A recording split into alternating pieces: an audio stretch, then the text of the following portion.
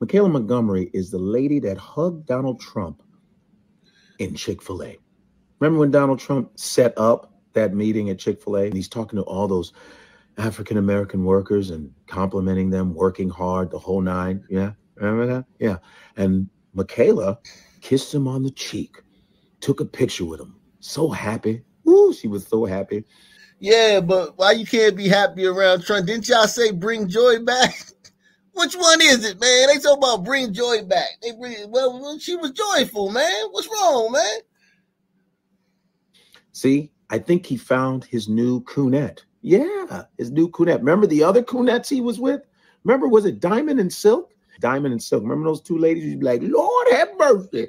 Donald Trump gonna win. Lord have mercy. He sure is. Remember that? Yeah, Step and Fetch It. Remember those?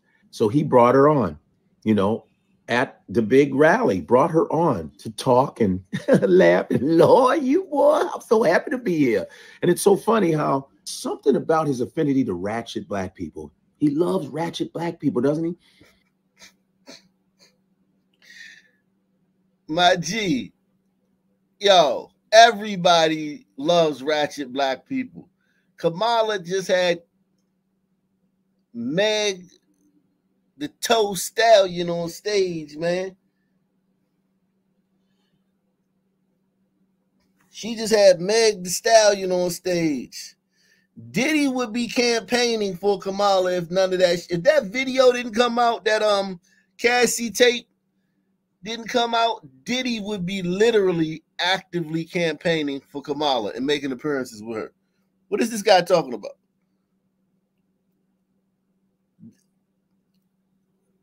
Trump likes ratchet black people. If you listen, most black celebrities are ratchet. Are you saying that he discriminates because he's a Republican? Are you saying that he's better? He knows better than to get in bed with these ratchet ass black folk as a Republican? Because the majority of black entertainers and celebrities are ratchet. If they're not ratchet, they're crass, they're lewd, they're egomaniacs. They leave a lot to be desired as far as their character.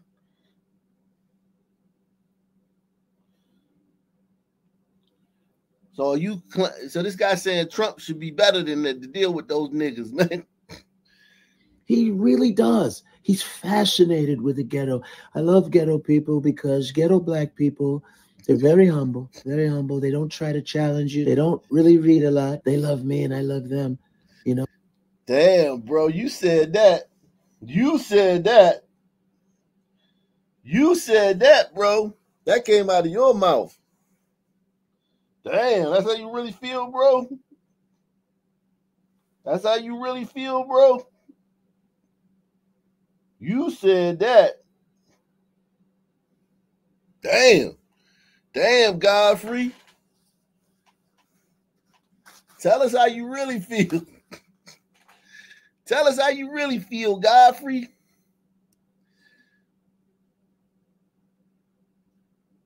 He's fascinated with the ghetto.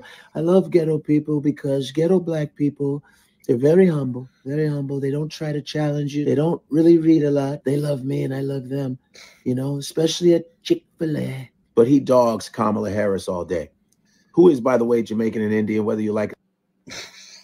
Nigga, you from Nigeria, man. You know goddamn well this woman ain't black. Because Nigerians don't play. Nigerian, they don't think Chris Brown, T.I., Beyonce, don't think none of them black. Only time Beyonce get a black card is if she come to Nigeria and do a concert. Then they be like, you black. Any other time they like, she's not black. She's not black. Beyonce is not black. They don't think Steph Curry black. They don't think you black unless you look unless you look like you, Godfrey. You know damn well that's the truth. You know goddamn well that's the truth, Godfrey. Stop it.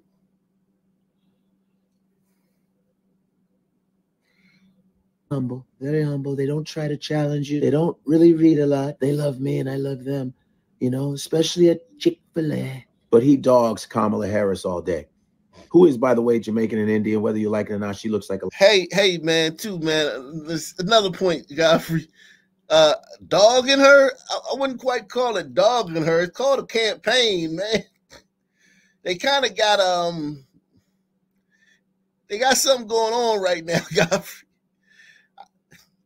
Dogging her, I don't know about that one, man. But yeah, yeah, Trump is dogging Kamala all day, man. He racist, man. He dogging Kamala. He always got Kamala's name in his mouth. Like, yeah, man. That's how campaigns work, son, man.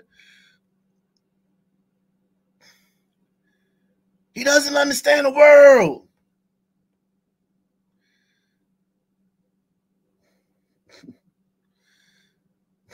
Yeah, man. Y'all don't understand the world, man.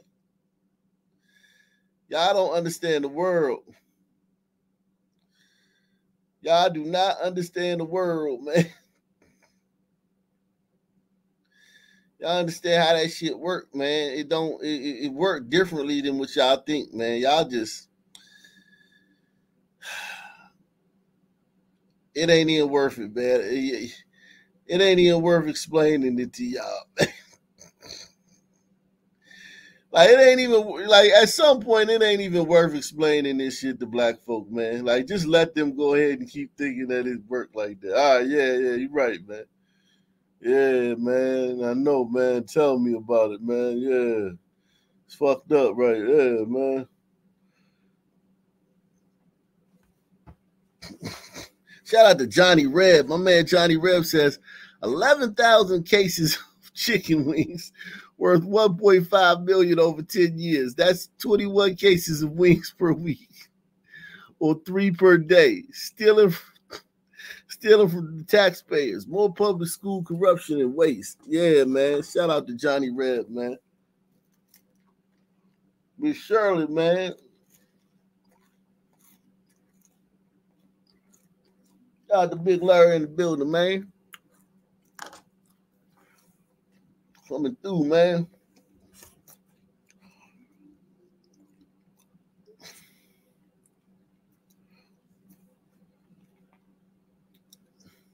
The light-skinned black girl, so I don't care.